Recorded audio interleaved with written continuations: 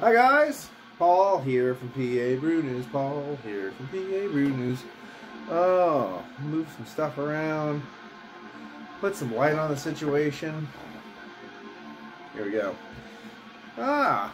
She picked me up a little treat. I'm gonna share this one. Fudgie Wuzzy slippers, cheesecake brownie sundae. I might be the only person in the world that doesn't like cheesecake, but I'm also the only person in the world that doesn't like a lot of things, like tacos. Not into them. Nachos, not into them. I'm weird like that. I get it. You do you, boo-boo. But yeah, cheesecake is not my thing, but I like chocolate in big old imperial stouts, and this is an imperial stout. Let's see what this is. This is from the Burly Oak Brewing Company from Berlin, Maryland. Imperial stout with cheesecake, brownies, ice cream, and caramel. 11.5 alcohol by volume, so definitely in that nice sessionable category. And I'm assuming, you'd classify this as a pastry stout. So there you go. Blue tab on this one. Oh yeah. There's bugs. The bugs are here. It is that time of year where the bugs come. Something came out of this beer that is the weirdest damn thing I've ever seen. Look. Look at all this stuff that came out of this beer, and it's like chunked. Full chunkage.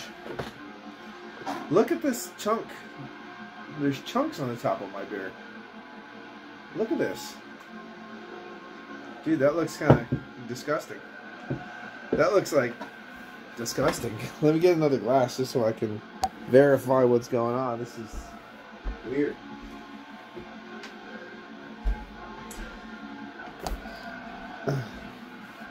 Okay.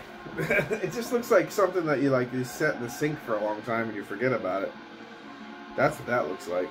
Chunkage.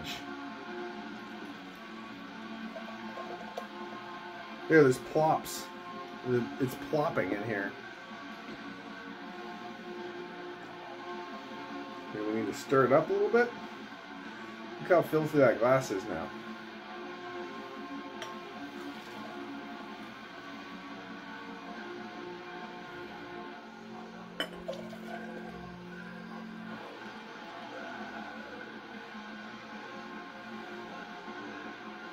We'll just all pour into this one and try out this one. Look at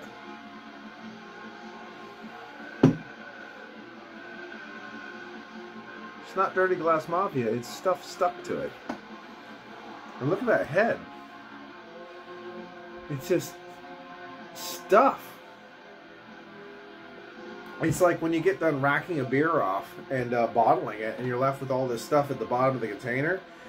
You're not technically supposed to bottle that and sell it to people. You know what I mean? That's the part you throw away. So, I'll give it a go, but this just seems like a complete fucking mess. Alright, anyway. It smells like, it just smells like hot fudge. It's just fudgy fudge. Absolutely. 100%, I'm not gonna lie. Taste.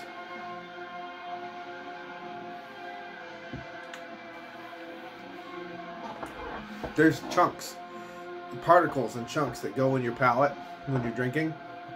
If you have a weak stomach, you're probably not going to like that. Most people would want to automatically spit. You know what I mean?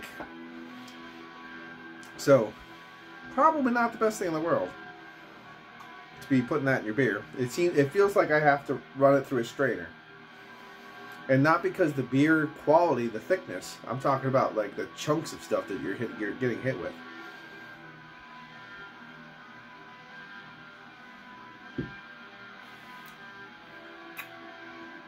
Okay, the beer, the body of the beer, it tastes, the feel of the beer reminds me of when you take Hershey's syrup, a little bit of, when you're a kid too, when it's your charge of making your own chocolate milk, and you just overdo it, it's like that. So the body's nice.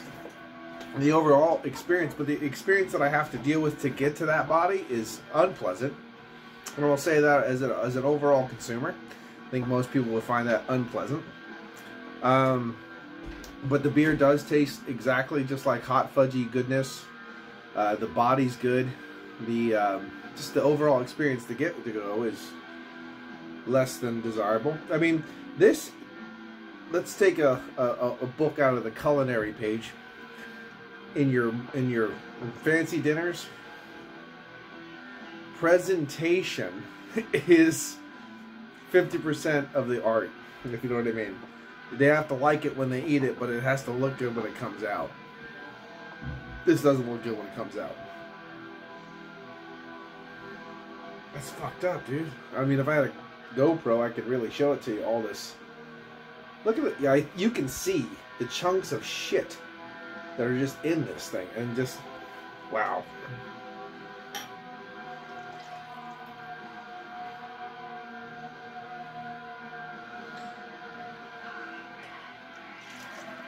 As good as this might taste or smell, look at all the chunks on top of that stuff. This isn't getting drank tonight. I can guarantee it.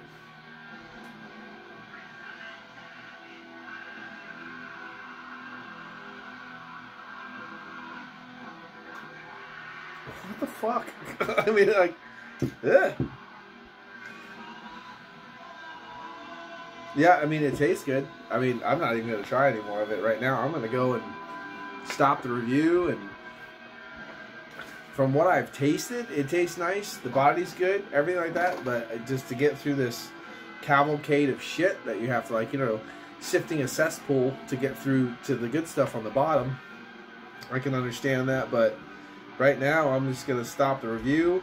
I'm going to say this is a complete novelty. If you want to try one, buy one, only one. It's $10 a can, which is way too damn expensive. 11.5 is fine. It tastes nice. It smells like. But you have to get through basically like you got to heat. It's like drinking a coffee, but before that, you have to literally chew on a pound of grounds to get to it. I mean, that's not, it kind of ruins the experience a little bit. So, there you go. I'm going to give this one a solid score right now because of all that. And it's not like something that's dissolving in your mouth. It's chunky, it's nasty, you don't even know what it is. And honestly, doing that, it should have, if you can't have something dissolve into a nice haze, like a nice milkshake IPA or even a Belgian beer, that kind of thing, if you're left with fish food and coffee grounds and all this shit in your beer, something's wrong. You got to do something better. So, other than that, yeah, I'm going to give it a 7.5. I'll just throw it in the solid category. I'm not going to shit on it too much, and I'm going to try to filter this thing out. Probably get some motor oil filters, run it through there, see if I can get some of this crap out of it, and then we'll try it later. Anyway, this has been Paul from PABREWNEWS. Bye-bye. Watch that finger. Woo!